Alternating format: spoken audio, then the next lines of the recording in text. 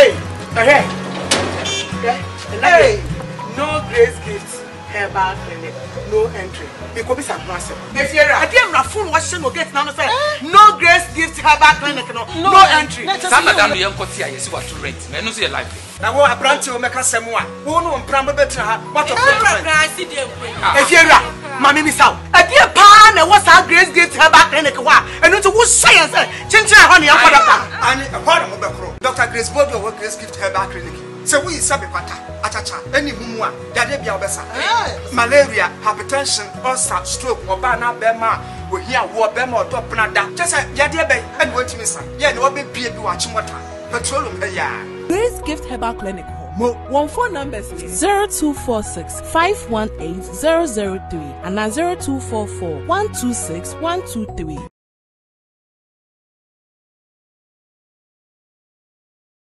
Just before last year, World Cup started, and Yaw Dabo Eddie in Como. I think on that very day I was flying to Europe before the World Cup started, and it's not in Como on Ghana's chances for the 2022 Qatar World Cup.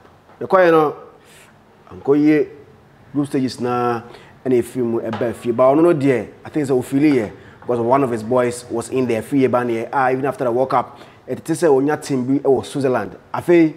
But it's why I extend the contract. Accra Hearts of Folk.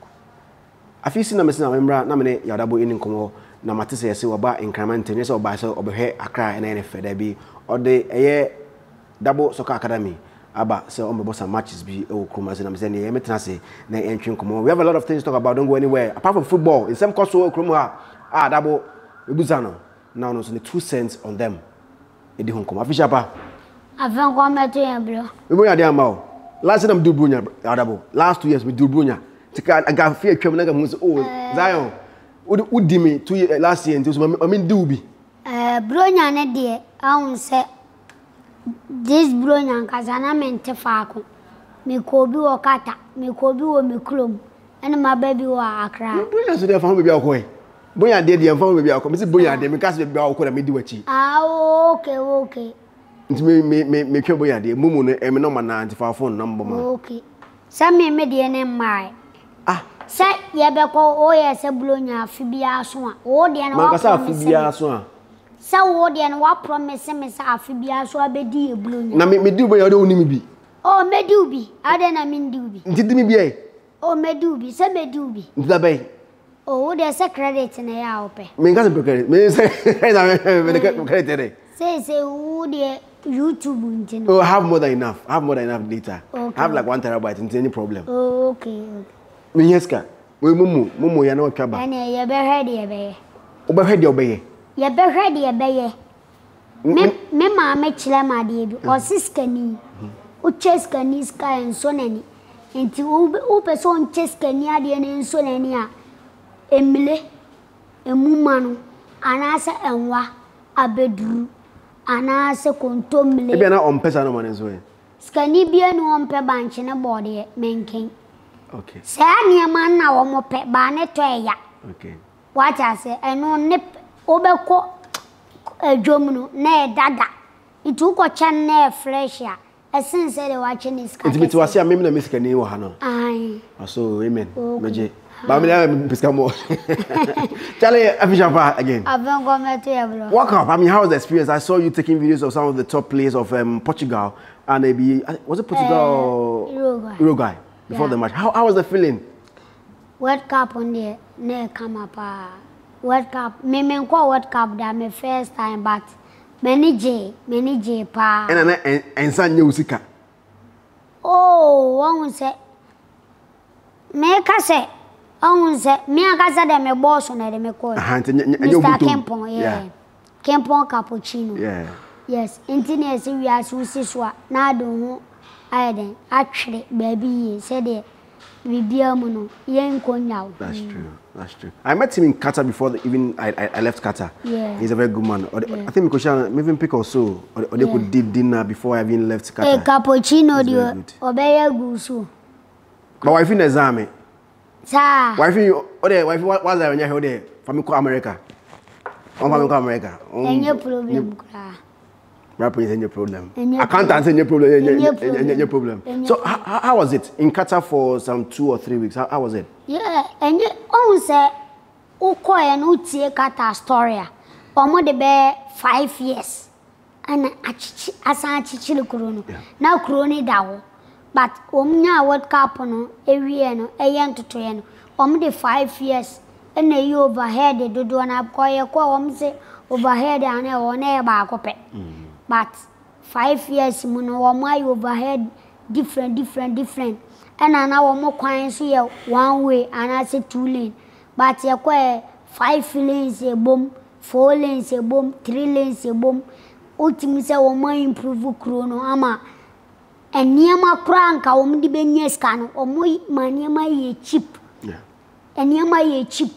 Okokata aduane efo you can say even bibia price wo form ka World Cup so den ka be person ka di benyeska even train offer trainer be a flea ye yasa o higher card no aw de ko ene ye adwuma bibia e flea enti ultimi say kroni de omo prepare for World Cup no.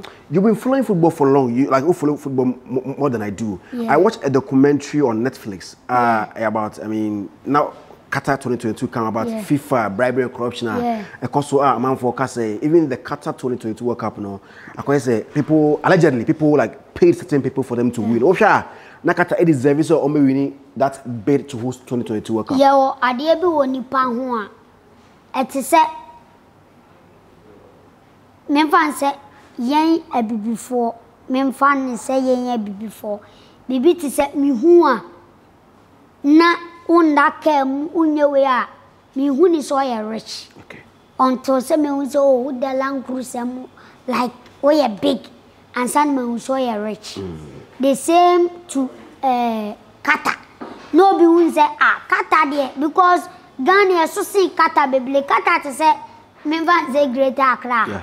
What has the intino? Edientina Qatar betmaji riasi nyina wo ne ho se o hosti what happens who hostia e containing nipa bebeleu intino na nipa wo sa mind ne se wo mo yakule nyi what happen ne baby bibasa but wo mo prove am for wrong o hwe stadium so wo mo di hosti what happen obi okọ ebi anije me place na kura na wo mo koen bebele ni je wo man susu ni sa bebele susu ni sa bat wo mani je intin mi huni se Qatar ye it is don't mind the body mind the engine ko hwe adwuma wo maye obi enu okoya even footballers legend bebele e bai a wo mani je. Ghana bought 3 matches. First game against Portugal, you lose. Second game with South Korea, you win. Last game with Uruguay, and you lose. How did you see our performance during the 2022 World Cup? Yeah, performance when Mecca say best because even after losing 2 matches. Yes, because of na on say yekita young squad. 2 ni team ni memfane say afeni ya flewom na womomo hunche uhe key players ane woma womabo mwacha Pate Dedayu Jordan yu Baba Rahman ena defender less than Amate numna na ayeden abo mwache awo squad nim ena mfan se Kudus kakra osha woma kana Kamadin upcoming Ulam Salis ni Pate bo oye upcoming oha Inaki ono afeni obewuram yenya kwan prepare Salisu ba no oba ya no obewuram Salisu num team ni ye wajaje ebiti se yakora ye o blighty lamte onim team ni wajaje omunyina abejo ade bia nso no se o hyase abuildia difficult intino mi hun say ye yade because o wetin say ba ye na o ma bo mu acha Portugal team no abo o ma wo hwa o hwe Germany team ya da bia sa squad na wo ma ebe flan e ye me fan say small players bi ne de wo mo join But yes, the newcomers no adosu say woma womo debian intine affecting but all the same no your future because all players na coach ni flare wom na your good future I mean say ebebo aye daachi free anya any of the matches are more substitution ka wanya how did you feel as I mean quote unquote ne boss me share coach Otuado na me ewo outside when I'm catching say me bano no and also okay no me catching say me aden no nya me serena ya o man playing time no so I wish so be man playing time or wish so be man playing time but on the tournament ne emu ayeden intino omo bompa ese obi obiano eba so obebobi intino o wish se obemana bobi but said the last match na koye ena memfa se coach ni man a big opportunity obi obeka se Otuado de afre ba na ekowa man platform biano me disappointed ewoni pane side because of friendly match no man boy no eno ye friendly match na ye ne Switzerland ya boy ene be opportunity man because some match no boy enu amu no de fa so a ode anya Switzerland de no intimi hun se o man opportunity but we can go feel so during the World Cup anka we can make changes in any of the two matches na lose here no oh enko baby because me meaning din common na opese on chile bibi what I say but on say football untimi decided e beba football more na e koso na e bi kura de o trim no etimi dane information timi dane tactics timi dane e bia na won trim say this game memo abobi be kodura bibi timi sesa na game no niam dane ntino untimi mbremu obia okoye me bani abam ma me fan conclude on this bit na me wo ho na me hu say I don't follow football like that but are there of national interest the idea you follow it like the World Cup and others and then Bani has become the toast of the nation so idea will be followed me one who say team B or Zurich Switzerland omo assign Bani FC I'm saying FC Zurich omo assign no and I think the next day no matter say was I extended contract my house of folk I'm like so which is which or course Switzerland has Obama has which is which okay adia wa ko ni se unze omo bo chan tournament chan tournament ne contract nso aso a local team ne kobo you have to sign now bo local team ni dim then you go what does it because of Chan falling yes because of Chan and no this time crown or yeah one player for sign Zurich for sign what I said but or the house dinner that was Ochiti no only I so the maybe or the woman din say football melam or the woman dinner house dinner boy don't come about two teams what I said or the woman dinner but on come about two teams two teams what's that tournament in a berry and marry and I own say between the contract and one seven also on a house of phones on nature so moon conclude bibia in this say year to year amasum riaba but this somewhere Dabo and I didn't come out here at a Chamfo Hotel not is Ampoma Hotel here at Islegon Ampoma Hotel Islegon police station Airco American House it is just on your right, just come here and then relax yourself. A very big thing is going out to a tap send. The American, I don't need to talk much about tap send. Ubiaja too. That is what everybody has been using for the past years. America for it's saying at so if you're in New York, if you're in any of the states in America, just download tap send on either Google Play Store or iOS App Store. Na send a for if you're in Portugal, if you're in UK, Belgium, Italy, Holland, France, Spain. Canada, use tap send. Oh, you downloading and then your first time and use the code Zionfelix, you get $10 for free. And I said 10 5 euros for free. I said 10 Canadian dollars for free. Now, or you can so you get £5 for free. Dr. Grace Bodu, our Grace Gift Herbal Clinic say oh yeah, stroke, diabetes, or hypertension, hepatitis B. We are bema now take your money and patrol or say for ni HMO or betimi abwa ama ho etimi ato. Kuma say Oshim School Junction and more across so Achimota Petroleum and more from 0246518003 0246518003. Not Nas Luxury say it's a Christmas away, but still now so to me a fair your bar. Nature say a while and I was say to me echo Nas Luxury hair or more Sakomono. On weeks in the air come or the chance were about whom it's me a cat ye pa from home. I was 0243 666 176 0243 666 176. The name is Zionfelix. You can call me Zionfelix. Michelle 5 Michelle Minchohe. But just call me Zionfelix. I'll be back. Dynamic no matter back with digital marketing business. Yes, the story hasn't changed. I keep coming here announcing this business to my community because of the massive results I have experienced in the business. It's been 2 years, you know, and you see what is going on, the pictures that are going on. Yes, recently I was invited to one of our branches in New York for recognition, and I keep telling you, say, Ebusha Free, anything you need to be successful in this business is already in place for you. So check it out, because if you don't check it out, be some man checking out and come on home, me will be ad like this, and I'm saying checking out. I'm sure any payka, and it's a mama back be my name so me spine for to do the same. I am a coach, and as a registered nurse today, this is all that I do. I am willing to help my community see the other side of the world. We are not here to pay bills, work and pay bills. Reach out and I'll give you the rest of the details. Bye bye. As I told you, you are Ampuma Hotel now, and I double. Any place in from Ashanti region. A company said the other.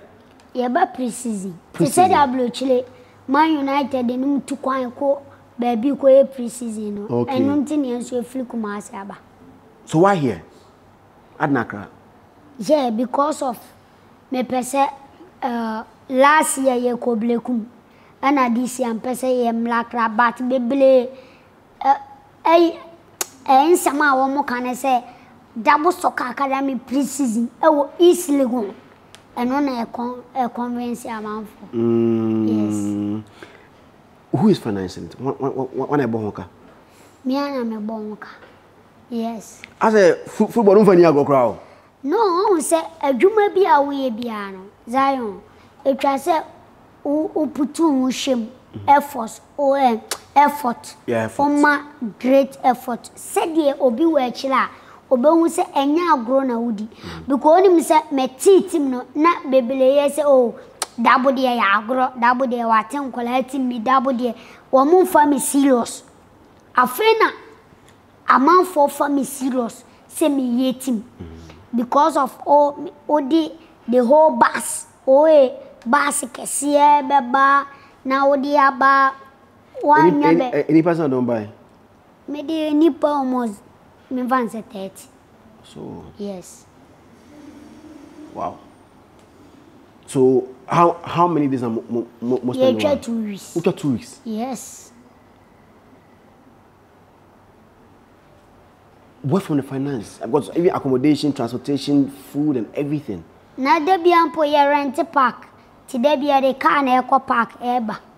Ye ko beach ye de car na eco ba. Easy, but ye de asida be me urade because debi am ka se nyame o ka se ade bi o de esuma wa o mamu ahoden. Yeah.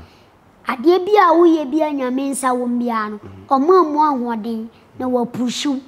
Ena on say project no oye na eso nipa ni a nipa nso e supporto because of ye ba Ampoma hotel ha no ye de ye ne wo mbeka saye ma wo mu say project ni ne no o mu nso okay project na ne sa dia ye be memfan say ye be supporto kakra on say hotel de bills but mu nso mbetria bibise what I say because easily go hotel into expensive.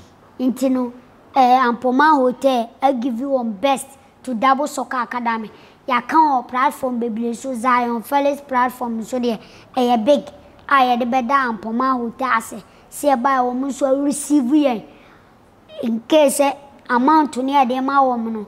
And yes, I net say but or more receive good. Very good. Very good. And you know, like how is the activity outlined for pre-season? No? Yeah, pre-season. No, yeah, started with beach work. After ya training wa jinga no hosto telefone so. E won ye training. Inti no ene kra ye wo friendly match. Yam pech na ye bo tournament e wo ho enwumre. Inti no programs ni didi so sa ye guswa ye we. Enankasa de onto se commonings no memo hu de me team no said obi wo obeka se oh dabo oboa dabo kra de or the nipa be 3 bi na ba beguana obe try and throw and me pese the rare Dabo Soccer Academy project na ye den ye no bi anka se oboa onye se because ye play bi no ya fa na ya giniska obi e fa o me flip ye pese enkra no sunya ba bi nsi enkra na nam street enkra na wo village enkra o muni boafo obo talent pa but enye ize ene wana better academy se bele free enye ize wa fa no ma na wo mde ba ekra ni nyina wo mjiska what I say intino ye ka bibi se ye fa talent a woni mbobo intina tem ye ka se oba akofo ani nso nyame ani kata Manchester United, Barcelona, Man City wo mu nyina sponsorship project even nansen kotoko ye na nadia opem so dia but omu busa sponsorship intinu so bi te say bi Dabo Soccer Academy yenso ye sponsorship a emma obi nya say na nyo na aso betima titim na fa opem wa den ente sa adwuma bia no uhia sponsorship adwuma bia uhia sponsorship inti yesle adwuma kuo ene companies e wo Ghana ene wo me wa bloche say ye sponsorship our Dabo Soccer Academy. We are Jumaku be na person me so yasene and I individual na person me so yasene because players in Bible Felix challenges. Players in own Felix challenges because of Bible and colony free if you own free you be free children's home. Na ya the wamaba into children's home and crown only obia at the same challenges pa me face boot tom. Because obo afani beria me bane boda bodia so any problem what I say inti akra ni boot semu o medidie ni sa ne man de nyame adom ye wo mun fili problem but akra ni boot tom difficult wo mu boot tom difficult inti yesele si enyo obi obe sponsor akra ni boot say bia every month bia na wo every 10 bia every 3 months biana or best sponsor mbutu anke. How do you reach out to you? Where do you contact you? Oh, say ebia ni pane kase ebi opese or di bibi blea Zionfelix or the mawa menzabeka. Oh no cre. Or the mamia or the mawa on sabeka sana or the man number we are 0240 308721 0240 308721. Sabu bi mama. 0240 308721. Okay. And ubetimi nso ne akasa ewo social media handles which is Dabo Soccer Academy, your Facebook, your Instagram. But your Instagram na kasa na ane kasa ebetimi I respond. On first. Yes, opese oni enka bibi mfawa. O anase Yaw Dabo official Yaw Dabo ewo Instagram. Mi ankasa mi page Yaw Dabo Instagram. Ubetimi a chat na niema bi wo wa ye ne wakasa fa. O de Zion so ayen sabeka. So it was omoba pre-season has also 2 weeks just to prepare them for the battle ahead of them. So, and if any player also wants to join as well, the same contact with me. Debbie, oh, player now, person or join here. No, over team page. Ya one number the actual for team. Okay. Into the number say to draw. We player now far. Oba me panesho. Me san pamu. On say you have to be disciplined with a player. The instructions. And yes, your born number be an offer. It was a team number. Where for sponsorship. It be person me sponsor team, no be person me boa player be, or be person me for player be kula managing. What I saw manage player now. For those people. Yes. Do a player call team in Facebook page. Yes. Contact to her friend. Yes. Okay. Number say that. That's it. Away from that, right after the World Cup, everybody was talking about Messi being the GOAT. Yes. Right after the World Cup, no Biaka said Messi is the GOAT right now. Yeah. Because we're winning World Cup. And you came out saying, no, despite we're winning World Cup doesn't make him a GOAT. Now, Ronaldo is the GOAT. Yes. And in fact, at that time of the day, Majibi. Watch it, pa. Me read you comments. Okay. Me sanamtie. Me oka sama obi na beti aka achire. But it's not even about the issue. I say majority of people don't agree with you because I'm going to go there and watch the World Cup. Enye no klesa. Olivier Giroud, France striker. Watch the World Cup. Oh, you better see Benzema. Benzema and World Cup. Ana. Yeah. Giroud you better see Zlatan ana. Or you better see Suarez ana. Suarez and World Cup. Yeah. Or you better see Aguero ana. Aguero Argentina ni. But don't me say I love Argentina for striker. They are more energy. Or you better see Aguero. No. Don't me say. Inti found so be a World Cup ninti or you better see Ronaldo. Ye ka achievement and nyama bebelewu. Ebia majuwe. Okika bom no waji e bi anfa say 5. Obi so waji be 10. Obe den na. Oh, but I say I was go ha ba ko tim can be 5. Yes. This is World Cup. Probably akwaje bia Portugal for club matches. Ebi so baby ana won pesa World Cup nenko. Me who World Cup from first match besi end penalty. It was FIFA's idea say messenger World Cup. Yes. Because Osha na bibi actually go penalty.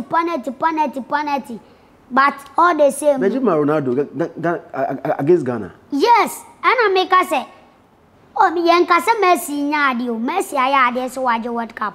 But to me, no, still obi waje World Cup. Yes, one the GOAT. We are seeing now. One who nipa, one who me Ronaldo followers. Yeah. We are seeing obi no followers. We are saying 7.something billion and I'm a boy. Onunko kita 5.something billion. Check it. Yeah, nipa 7.something billion. We are seeing now. But onunko kita more than or 534 million. Yes. Inti we are saying wajim more than half. What I say? Wajim more than half. We are seeing saying. And I Messi 420 million. I can buy 100 million. There be 100 million enough for. Enough for. But he has the most liked picture on Instagram. Messi. Lionel Messi has the most liked picture on Instagram right now. And no day ni paddo saying him. And paddo saying him. Most people know. There's a record on Instagram. Baby. Oh, baby, also him. Me de minim. Oh, nim so. And your mama similar life na Ronaldo mla life. Never 1 million more views. Yeah. And you still maintain that, I mean, yes. Ronaldo is the GOAT. Yes. And fact. Yes. Now Messi has moved away from all the competitions. Not just Saudi Arabia. Ronaldo. Yeah, Ronaldo, yeah. Yes. Messi in Subekobi. Oh, Messi, I think I read also on Cole. And you know, Coleda. Messi will be no pace casino. I was we are see you or ya the because say Messi, nays cantino co piege. And you're born in Quan. Eska entino oko piege. The American water. Escantino co piege. Obien no doubt. And Cobert retire eska. Yeah. It is more being case we oko okay Ronaldo echo Juve Eba Madrid. And more challenges. But tama some mercy ako. Yeah. Oko endie no waje ama wo. O so oko enje. Oh. Oko PhD. Oko wa bo how many seasons? Say or sign 2 years. Yeah. The season ne buying. Waje bibi there but enye enough. That now opposite or Jans who say enough man. Why? Messi. They only if one J. Me Messi there mean ka on for Monday Champions League.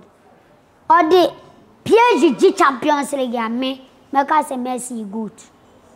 So until then the Messi no good. Ronaldo good. Or je kro onye me good. But people are saying now Ronaldo is out of the league crumble. We are number Saudi yeah. Saudi omo ka FIFA. I say has FIFA. Ghana ka FIFA. It is obi ba jiska kese a eno kire sen. But I say my uncle break e ba na ene Yaw Dabo soccer academy players no near Ohana mine Dabo affination. There's something trending right now.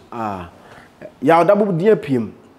I wanted the players to come for us to finish their football thing, but we have to brief for them to come. So Moba needed that conversation at so many years Felix. At Diaspora Insurance, we understand the importance of dignified send-offs within Ghanaian culture and traditions. We also understand that you want to avoid the double trauma of your family grieving and not having the financial support to cover funeral expenses when you're not around.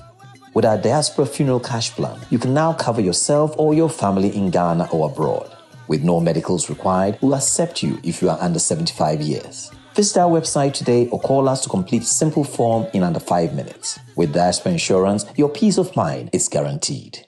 I have the whole squad here behind me, Zionfelix, Dabo Soccer Academy. For the very first time, I have the players here on set with me. We've talked about them severally. First time you call Kumasi, I think that I want you to about Soccer Academy.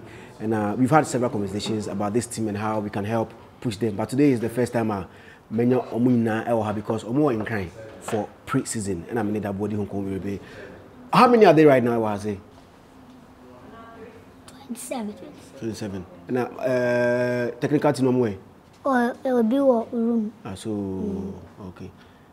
I see. But coach now. Coach it too. It was a like you know more pre-season because Captain. So, Capito, Edini. Oh, okay. How is the pre-season for you?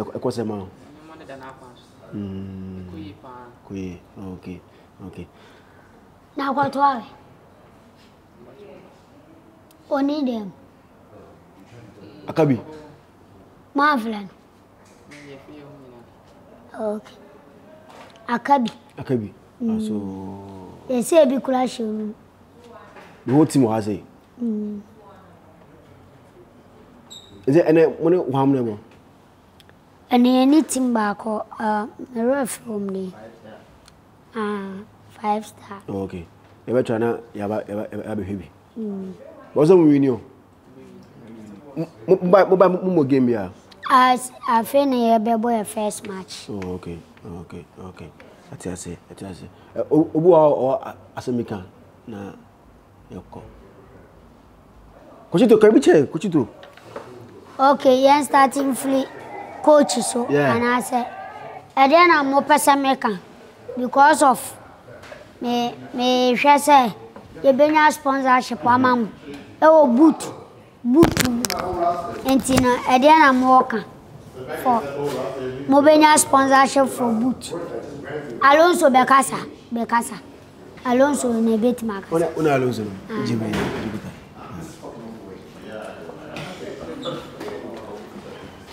Alonso obo ayibe prison me. Left back. Okay.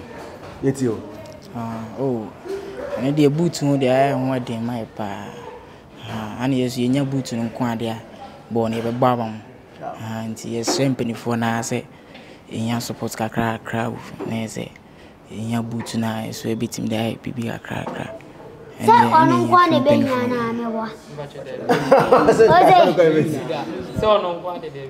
Martin, put 2 years old here. Oh, Casamo, the whole team in Yanni and he is simply for say, I must be ever say I sing a cry with the whole team nanny here. Farmer Martin, Muka say, natural baby, I will free. If I make Kevin Watting, me for have Kenyasi. Kevin Watting. I've Kenyasi. There's no Kevin Prince Watting to the only prison. Yanko. Every day, you say Ghana paying for like money. I'm out to myself. In your sponsors, and say you money the boot today. Think out. Yes, ma, mobile dum ye. Boot anka anybody. Boot go muhiana.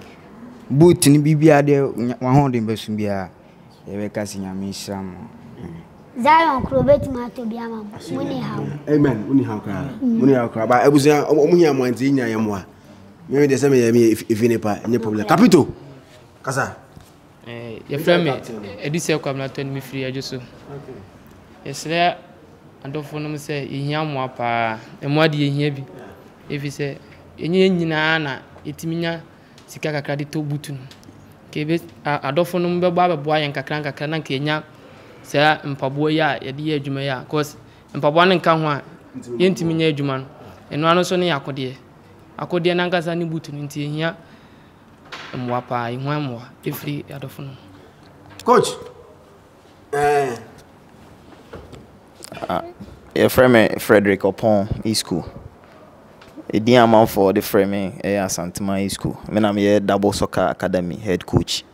Edi kaino the basketball de kese de my opinion no. Nyako pon hira no na onto supengu na brabo so. Because enema na oye maye no enye obi bia na betimi ayesa.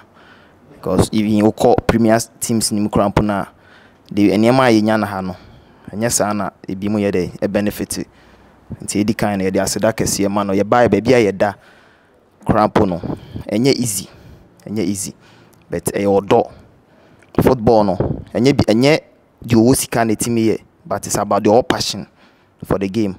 Because we share Ghana and penny for Ibria na omu osika but omo ye teams no 1 or 2 years na abemboa de aba but obi a all passion for the game nti no ye manager anso no all passion for the game baby ebe kubia no on kase team ne ye de nti bia oda baby ebe kubia no or try say obi di achi ensuo mo awie mo nti no ye beka say Nyankopon nye de enhira no na etoso biom so no ya this ready na de to mpanifo anim say omumeye mofre adoye adwuma no eso yenkwan ntimi nye de enye na akade na wose yenya na ye de egbo no na ye de ye request ato omanim no say omuhu ye mobo na nipa bia wote yenka bia no ono nso enam so na onti esufre say ne be ya emofra ne nso no omoye Ghana daachi omoye Ghana daachi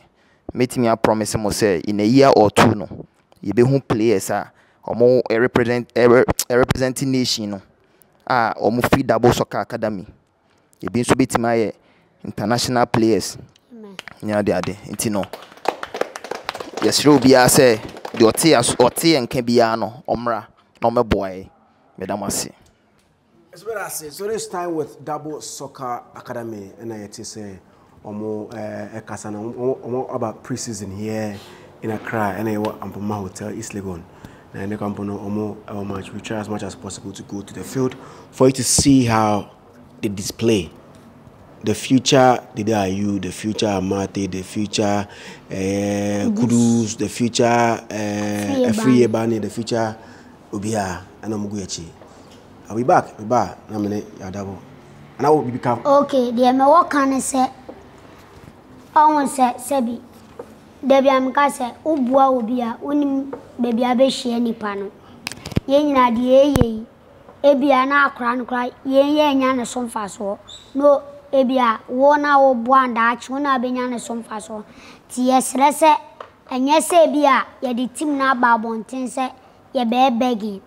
Ba de tie ne se me no me hwan kra na to me part senka oti academy na o part de wo ye but me hwe enkura na setena mu a me hu nse niema mu adema wo mu because ye wa akura bu a all talent no ni mbobo boot ebi ameto amane ne ebi echina opa min tomano obesofa inti enam sokra ma place ye ba ye captain ba ko wa mabi ye player ba ko wa mabi because of boot inti player na inti me amabi what I say se o sugunimu ohu die ekoso o sugunimu inti me hu ni se enkura ni face challenges bebele adwuma we no enna fom ana on se this time you obu abefa no dada ba ska ofie but sakura no ni mbobo into udi anu nso acha untimi build good team because udi say okay we there ebi ofie nti oba niam mu be mle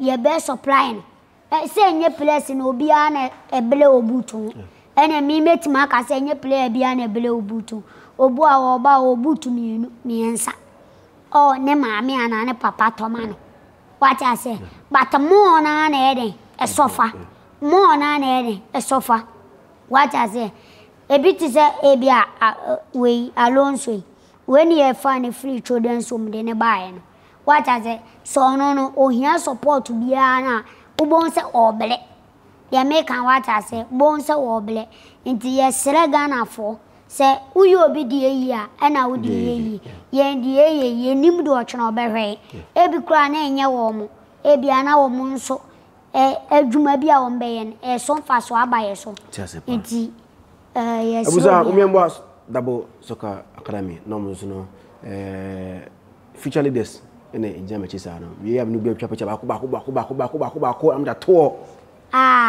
dachi I've met him before also obey the otie at that time. I'll be back after the break.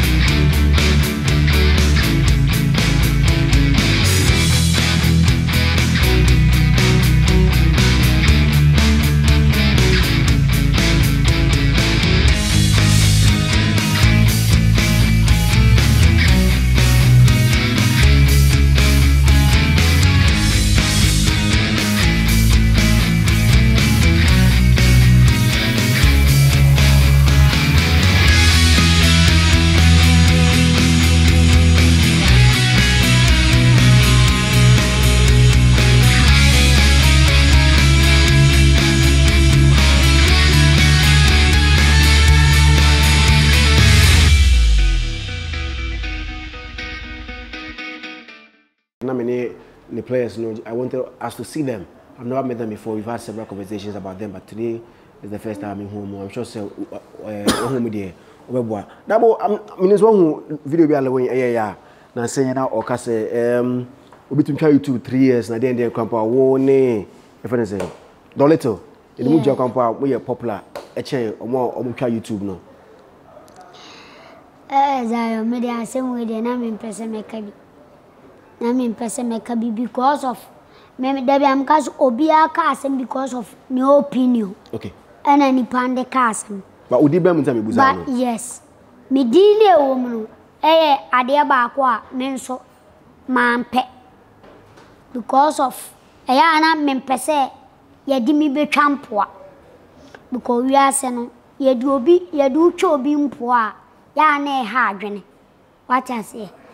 Ye nyina ye artist. Ye make an what I say.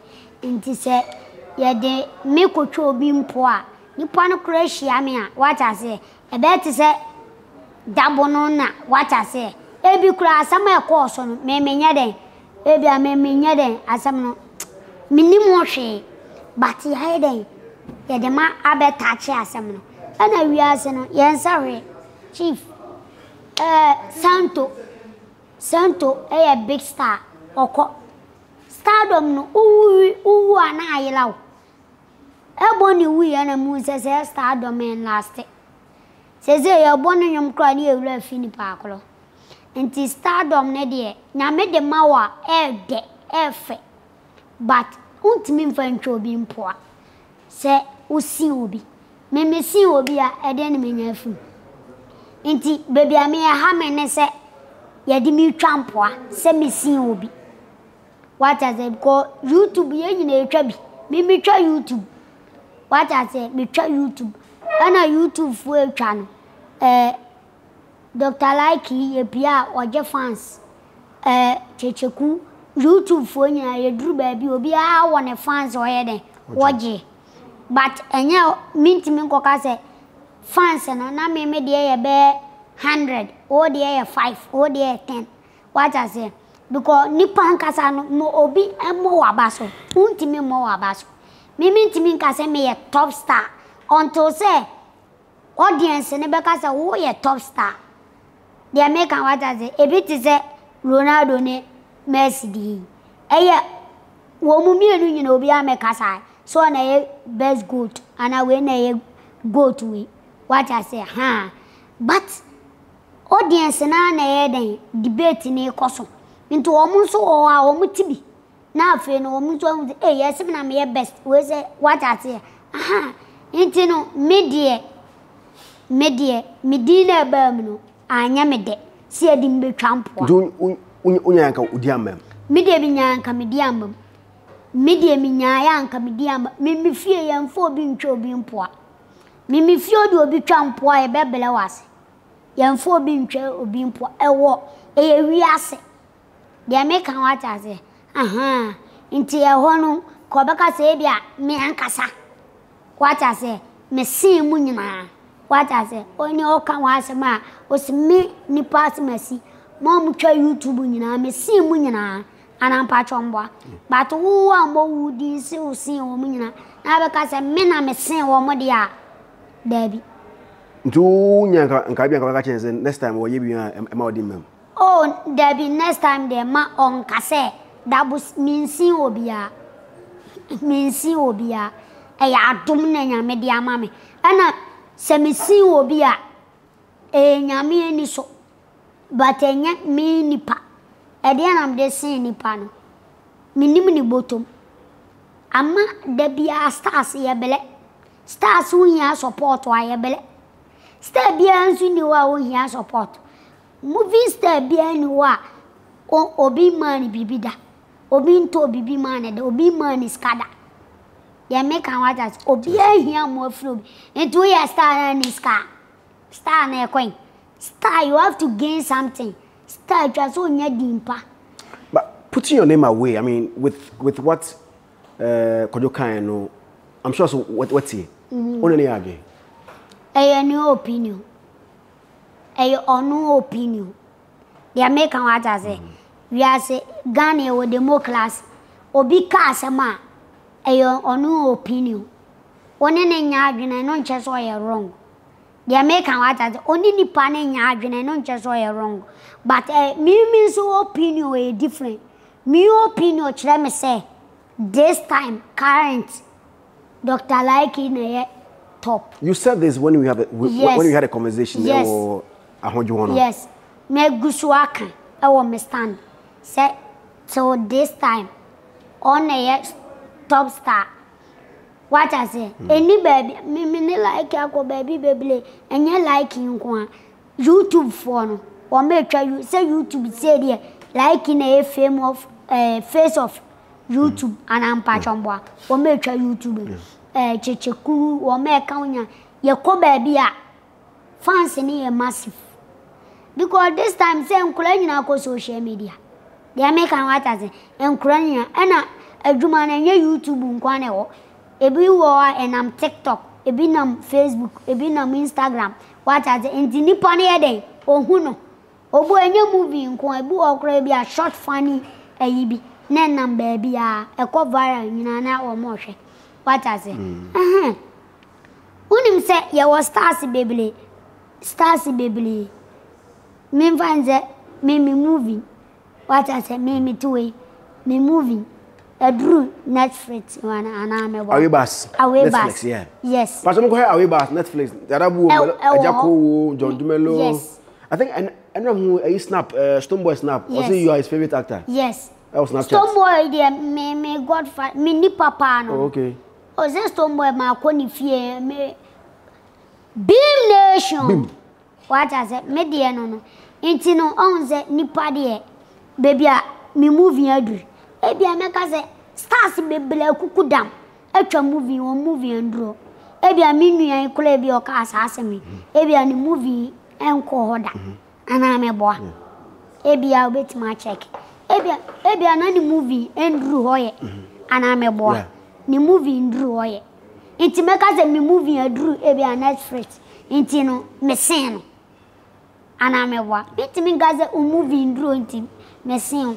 Inti anu de me hese nka saade no mesiwe ni nyina no enkosi baabia ye nyina yenye unity ye nyina yan fodo adwuma bi ehia odo ni ma adwuma ne nkoyie odo adwuma nim ye movie industry oh to me dia wo ma me ne wo mo eye we di odo wo yentem oni kodwo odo wo ntem kodwo ana me ne nko oni Lilwin no mun kwe ba odo mo ntem odo oh odo wo yentem si ehie kasa ye di nkomo ye hia onse adwuma bia no it is a football Ronaldo will be on any bopa Messi sana adwuma ne tie mimi wa adwuma me koset so a metim kura ne obiada obo a metim ne na what I say aha but ye doye hu enye se ye doye hu ye doye hu okay se me ndo me hu a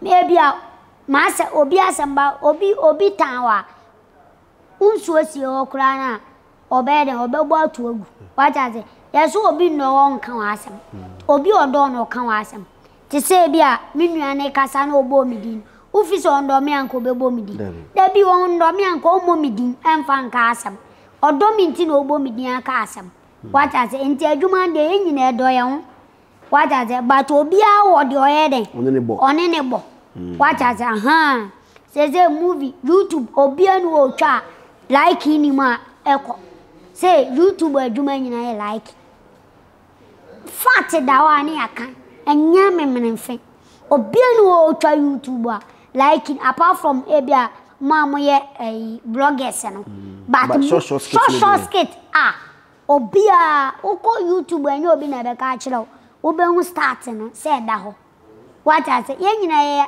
stars me kwa de say no ye menye star biem me ye champagne and the difference better champagne de e wo soro sen star say champagne boarding sen star ti me je say me ye champagne so champagne mu de ko say champagne ko say e mu level so and champagne kura ben na ne boarding I don't know means I don't know the minimum say me no champagne so champagne so obi timi tobi 15 cedi ebi to tobi 5,000 cedis 10,000 yeah champagne be champagne say champagne uni ma me say minim champagne to the champagne be champagne aha nti sanet ye what you say chief onu adoye o onu adode eye we ase no yemfa nko ba bia asa yale ebo wa ewudi ni kura ho mpe bi sanet ye enna metuosi ya me say osu ansa say kwame osu ansa owen eboni wen suzi Williams owen ye was stars bebla o me den o moko o mu ajapade pi o mu odin pi o ewu Madonna wawu Pele wawu intinu de ye won no na ya hwe ne abom pa ya selawrade so on my nkwa me da bia mka se nipa wo ho a sere nkwa ene ahoden no diska eto ska bebla me sere nkwa first na ma be sere ahoden second sika ye third because won nkwa wa ahoden a me kura no sika ye fourth mame because me sere nim de ani nyansa nti me nkwa ye first ahoden ye second nim de ani nyansa ye third ansa na baska ko me nyeska na me nim nyansa de that's very true. Now, final words to fans, Nyanko. Yeah, make a me fans say, Nami shro bia any or done support our the tire pre-season. Meda me papa oe travel and tour.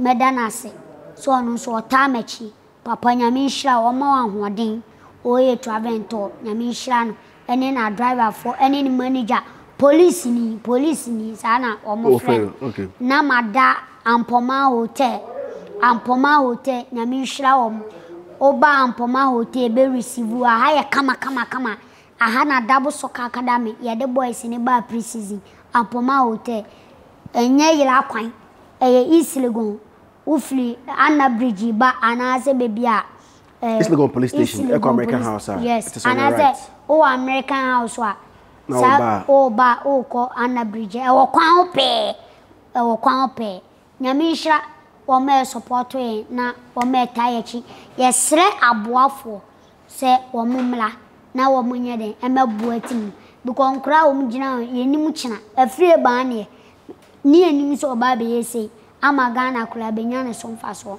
intimidisi no se me na ma no de beto ase de me bobo e no de beto ase inti yesre se ablochilefo Ghana fo bi o wiase afan nyina Momla me sponsor Dabo Soccer Academy. Do the baby bia ne de be man kra no. Na wo nso Adamas. Nyame nhira. Merasapa. Zion. Nyame nhira. Eso beto butu se na man kra. Thank you very much for watching. My name is Zionfelix. Zion. Yaw Dabo Ampoma Hotel. Idibisia. Bye bye. Sada. Hey. Hey. No grace gifts, herbal clinic, no entry. Because it's a process. If you're a damn fool, watching no get now, say no grace gifts, herbal clinic, no entry. Some of them young cotia is what to rent. Men see a life. Now, what a branch will make us some one. Who know Prambo better? What a if you're a mammy miss out. A dear pan, and what's our grace gifts, herbal clinic, and into whose science, Chincha honey, and a part of the Dr. Grace Bodo, what grace gift herbal clinic. So we sabi kwata achacha any humwa yade bia obesa malaria hypertension ulcer stroke oba na bema we here wo bema odopna da just yade be and wetimi sa ye no be bie bi wa chimota petroleum be ya Grace Gift Herbal Clinic Mo 14 numbers 0246 518 003 and 0244 126 123